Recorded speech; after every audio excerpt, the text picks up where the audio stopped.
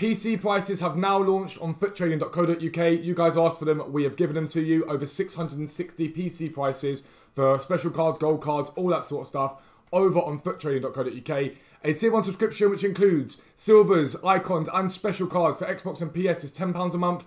And a tier 2 subscription is live filters. We have the buying and selling prices for nearly 1,300 special cards, 300 icons and every single profitable silver card filter on this game. For tier 2 you also get access to the live filters feature, which is one of our most popular, and My Trade Storage, which is a custom built storage platform for you guys to store the trades you've made and see your profit in real time. So check out foottrading.co.uk, but for now, let's get into the video. Yo, what is up guys? Welcome to a new video with me, Fastball40. As always, if you're new around here, please do consider subscribing down below, clicking the like button, all that good stuff. The next goal for this channel really is 15,000 subs, and we're well on the way to that. So if you want to get involved, please do click that subscribe button. You get training videos, you get my new Road to Glory that we're doing towards the end of this game, all that good stuff, loads of different types of content. And as always, if you want to watch me do this stuff live, click the link down below and come over to Twitch. That is where I live stream every single day. We have a really good amount of fun over there. You see loads of packs being opened, trading happening, all that awesome stuff. So make sure you get involved. But this is episode 2 of Let's Talk FIFA. It's a video that I'm bringing out once a week to talk about what's happened in the last week on the game. And last week was very negative, and there's been a lot of reason for it to be negative because in my opinion this year's FIFA, as I've said before, just hasn't been good enough. I don't think I'm alone in thinking that. Most people think it. However, this week saw the launch of Summer Heat, and we're going to start off with a negative first because we're going to get that out of the way. But Summer Heat for me so far has been sensational. Absolutely superb. It has been brilliant. We're going to talk in detail about it and more about what we should be seeing and what we want to see come FIFA 21 based upon this promo. But the first thing we are going to talk about, like immediately, is the no loss glitch. It's still here. Our disconnect glitch, whatever you want to call it. This is El Eds. Now, El Eds is a top 100 FIFA player most weeks. Very rarely doesn't get 29-1 or 30-0. Every now and then, maybe 28-2. But he's someone that I know very well, very honest player. And again, this week he had 2 more DCs, which denied him his victory. Now, we know EA have put in a new server. We know they've done that, and that's in Dallas. I think they put one in London as well now, which is good for me because I live in England. But I've said this before. I'll say it again very briefly. You can put as much good content on this game as you want. If the game doesn't do what the game's supposed to do, which is legitimately to play the actual football itself, and doesn't do it effectively, then you have a massive problem. And it still hasn't been acknowledged by EA yet. It's been acknowledged indirectly because they've said we're putting new servers in, gameplay responsiveness, all that sort of stuff, and that's all good. But I didn't play Weekend League this week because for the last 2 weeks, I've had 5 and 4 DCs respectively in games that I was winning. And that denied me Elite both weeks. So I hit Elite, I think 4 weeks before that, I'd hit Elite, and then this happens, and I'm like, well, do you know what? What is the point? Legitimately, what is the point? And that's why I didn't play Foot Champs this week, and I probably won't play it next week, unless it's on the Road to Glory. We are on the Road to Glory today. The one my coin total is completely different. This is the Road to Glory. I'm not showing you too much of the Road to Glory, purely because there's something that happened on the Road to Glory, and I want to show you it in the next video. That will be back tomorrow. But that's the major issue for this week for me, and it remains an issue, and it isn't good enough that we're still waiting for it to be fixed. You can have all the great content you want. If the key factor of the game, which is the gameplay, doesn't work, you have a massive problem, and they need to fix this by FIFA 21. They need to find a way to stop this from happening for FIFA 21. But that's really, for me, the only major negative completely out the way. Let's talk about Summer Heat. Alright guys, so Summer Heat, for me, has been absolutely sensational. Now we'll get the elephant out of the room first. Luka Jovic won the vote over Kent. Now, everyone sounded really surprised by this. And the reason why I wasn't was, number one, on my streams, a lot of people said to me, I'm picking Jovic, I'm picking Jovic, I'm picking Jovic. So I was like, okay, cool. There's quite a few people. But Ryan Kent was the other guy. And you fall one of 2 ways with Ryan Kent. Either you love him or you hate him. Now, I didn't do him when he came out because I didn't see a point. And I don't really think he's that hard to deal with when I play against him. I think he's a good player, but he's no different than any other 5-star weak foot striker in the game, realistically. But you fall one of the 2 ways. Now, I went for Jovic because I'm doing a Road to Glory and I've got Mendy at left back, so why not? Why would I not want a 5-star weak foot striker and Jovic that I can do? But that's the thing that everyone was sort of angry about, but it is what it is. It was a vote. I don't really believe that EA turned around and were like, well, hey, let's just rig the vote. I don't think that happened. I know some of you will disagree and you're entitled to, but that was just my opinion. What I want to talk about, though, is the requirements of these SBCs. So, Ivan Perisic, a 4-star, 5-star player for an 85 rated team with a TOTS card, Team of the Week or Team of the Week moments. Now, the Team of the Week moment stuff is irrelevant because you're probably going to put either a TOTS or a Team of the Week for all the special cards in packs right now. You're probably going to put one in the team. But if you look at this card, utterly sensational. And this is what the end of the game should be about. Giving people cards like this, relatively cheap, so they can just play them, grind the game out, have fun, which is great. Jovic, I think it's an 84 and 86. A bit more pricey than the other ones they brought out, but still, in my opinion, relatively good value. If this came out a month, 2 months ago, we'd be going mental about how great a value it was, and I don't think that's too bad. I don't think, does Luka Jovic have a expiry date? No, so Jovic hasn't got an expiry date at all. Perisic has got 4 days on it, but Jovic has no expiry date. So for an 84 and 86, I've got no problem with that. We also got Ndombele. I think he might be gone now. If I'm not mistaken, he's gone. If we go to players, I'm pretty sure. Or was he there for the end of the game? I think he was at the end of the game, actually. Let me just flick through. But Ndombele was 284 squads, and he got done on this Road to Glory. Again, absolutely brilliant value. How many tabs have we got here now? My God. No, he's not, well, I don't know where he is, but... Either ways, Ndombele, 284 squads was nothing for him.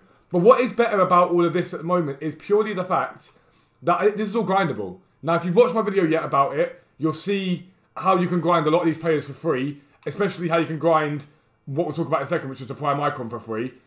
But you'll see all that sort of stuff that's there, and it's just brilliant content. The 82 to 88 is 7 golds and 4 bronze you put into that team, and the 81 plus is just a rare team for 281 for an 81 plus now.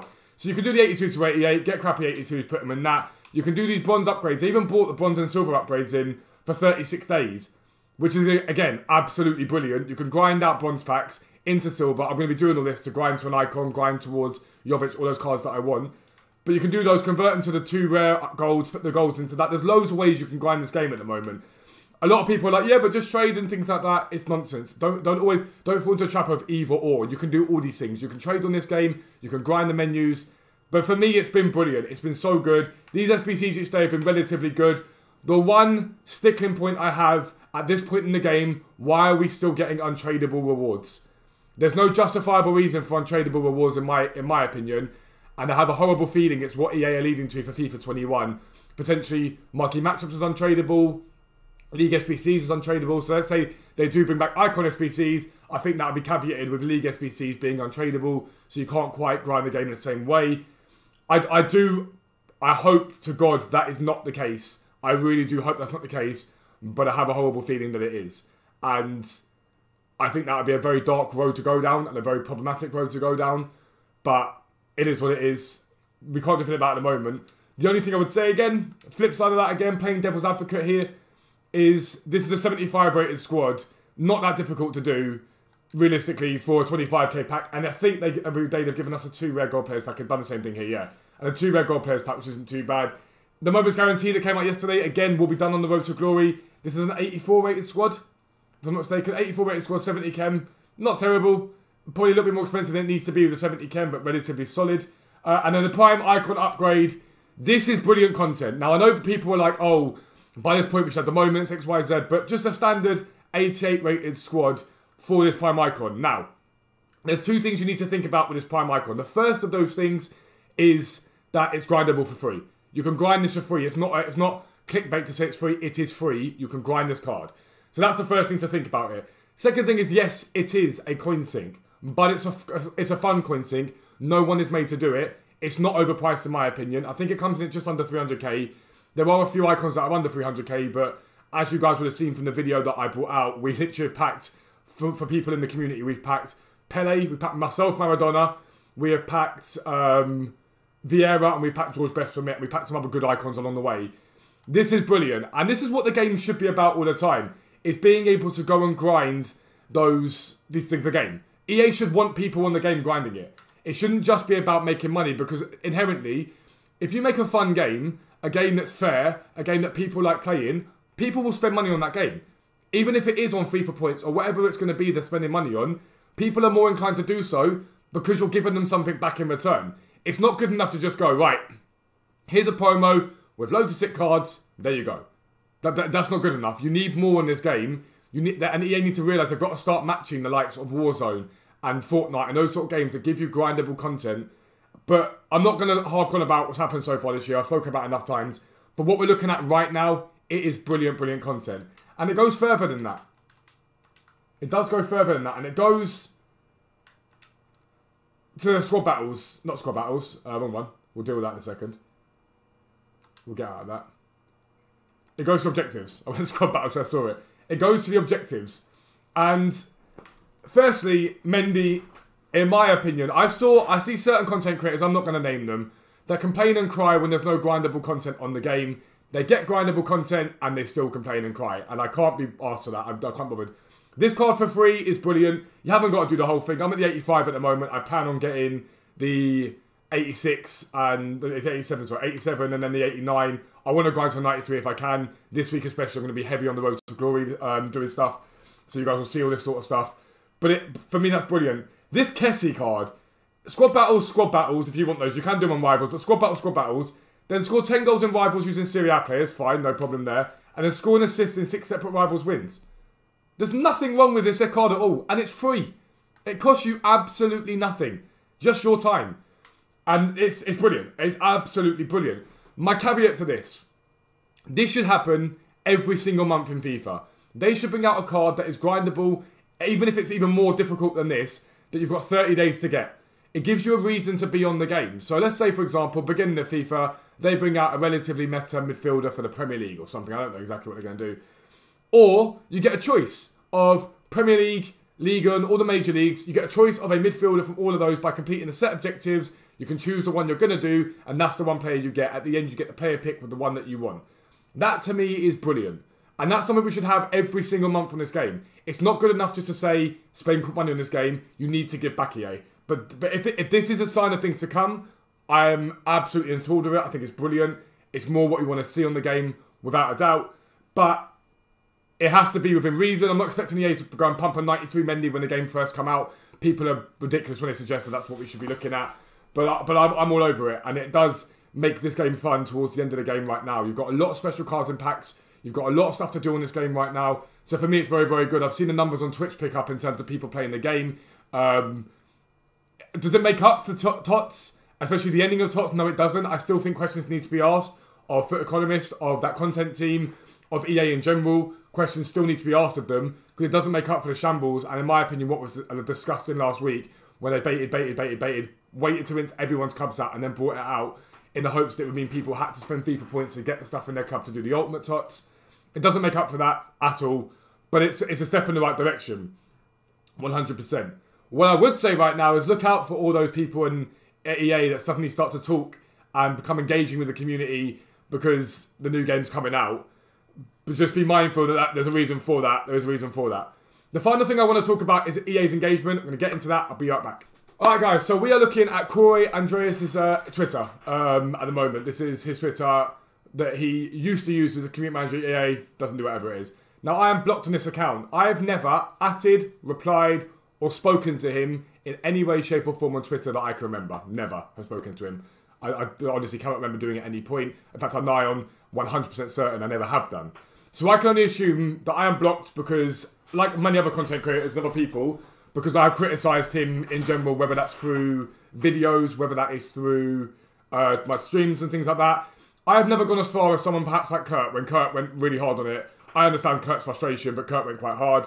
I've never ever done that. It's never been something that I've done. I've always just been like, I don't think they're fit for the job. That's my opinion. I'm entitled to it. I don't think Corey, for example, Zaro different. I genuinely believe Zaro cares. Even Foot Economist to a degree. I think Foot Economist maybe, I don't know if he's been applied pressure to make more money for the game or whatever, but Jamie probably does care about the community to a degree. Zaro, I genuinely believe, does care. I genuinely believe his heart's in the right place, always has been. I think his execution's been off, but I think he cares. Corey, in my opinion, doesn't and never has done. The way in which he's spoken to the community, the way in which he's acted since this sort of whole thing blew up on Twitter, it says everything you need to know. But this is Corey Andreas and he's blocked me, and I don't know why, but it is what it is. I don't really care, but that's that. It's a shame, but hey-ho. But this is a sort of endemic of the lack of engagement that we get as a community with this game compared to other games. Now, this week saw EA Play come out, okay? So EA Play, so everyone in the UK and Europe stayed up to midnight, 1 o'clock in the morning, because we were told, check out the latest on FIFA at EA Play. So we're like, boom, let's go watch it, brilliant. And then game after game after game after game after game came out, Star Wars getting a 15-minute cinematic experience, despite the fact it's coming out at the same time as FIFA. What did FIFA get? FIFA got a 30-second video mixed in with Madden where we didn't even see if Mbappe scored the penalty. That's what we got. Is that good enough? Hell no. Nowhere near. One thing that you need to understand about FIFA is it underpins pretty much most of EA's game library. The money that FIFA makes allows EA to bring out titles, all these other titles, and pay for the rights to them and the development of them. Ultimate Team does that in a nutshell. It is by far the most profitable game. I looked somewhere the other day and I think I saw that 60% of EA's revenue plus comes from Ultimate Team. Yet we get mugged off, and we do get mugged off, by the fact that EA do not want to turn around and give us any details. We're told we've got to wait till August. Details in the summer, but most of it coming in August. Why is that? Give me one justifiable reason why, as a community that underpins your whole organisation, we don't get given treatment at bare minimum equal to other games, but in the long run, preferential to other games. Because if you don't keep us happy, you're in trouble, realistically. Because if anything changes on this game that brings the funding down, loads of EA's games and titles that they want to bring out ain't happening. It's as simple as that. It's a fact. It's not an opinion, it's a fact. And so this here is endemic of EA's arrogance and self-importance, that they think that they can just go, do you know what? We're going to block people, we're going to ignore you, we're going to do what we want. I've spoken about it before, the direct communications that doesn't really directly communicate anything. And for me, that is the major thing that has to change next year. People can handle issues on the game if we're being updated. Twitch went down the other day, and every couple of hours, they were updating what they were doing, what they'd found, what was going on. Because the Twitch weren't scared to say there's an issue here. They were like, there is an issue here, but we're fixing it. So we understood. People couldn't go lie, people might have been frustrated, but we understood. And this is something that EA have to work on. EA have to come to a place where they start engaging with the community again. And they might not like what they hear. No, I'm not a fan of abusing people. I'm a fan if you want to critique people, no problem. I've critiqued for economists this year and been like, you've been quiet all year, bro. Why are you suddenly popping up now when you get a bit of credit? Suddenly, well, hey, I'm here again, and you're entitled to do that. I don't agree with name calling or threatening and things like that at all. It's not something that I agree with or will ever agree with. But you have a right to voice your opinion. If you can do it in a relatively constructive way, you can't be expected to always be like, oh, that's okay. You can be a bit like, I'm peed off with this, but hey ho. And this is the major thing. Engagement, engagement, engagement. If they don't do that, EA are onto a fall for next year, because I think people are fed up. Content creators are fed up. You've seen game changers much more outspoken than they've ever been. Way more outspoken than they've ever been. Game changers not playing the game and playing GTA. I'm not going to go into too much detail about names because it's not on me to talk about them. But it's something to be mindful of, and it needs to happen. Even when things are good as they are right now, with sensational content on this game, we're still seeing what is a relative lack of engagement, and that needs to change very, very quickly, in my opinion.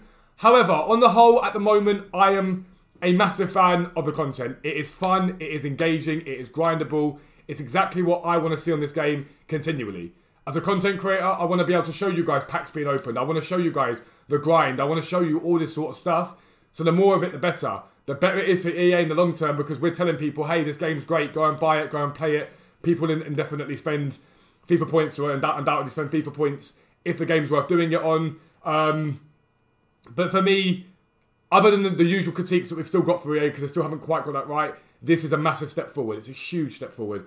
So I'm a fan, and I will give EA a round of applause this week. A round of applause for EA this week. I'm a big fan of it, and I think it's been very, very good. And I hope long may it continue for the rest of summer to give us something to do on this game, especially seeing as the game has been pushed back to the beginning of October. It's not miles away. It's only a couple of weeks. I think back in the day it used to come out in October anyway. It ain't that deep. We understand why. Again, it'd be good if they did turn around and say, we're pushing the game back because of COVID-19. The season's ending later. I think we can all get on board with that and understand that. I think it would be good if they said it, but I think we all know why it is. But that is going to be the end of the video, lads. Hopefully you enjoyed it. Road to Glory returns tomorrow. Make sure you check it out. Lots going to be happening on this account in that time. But yeah, that is going to be the end of the video. Peace out. I'll speak to you soon.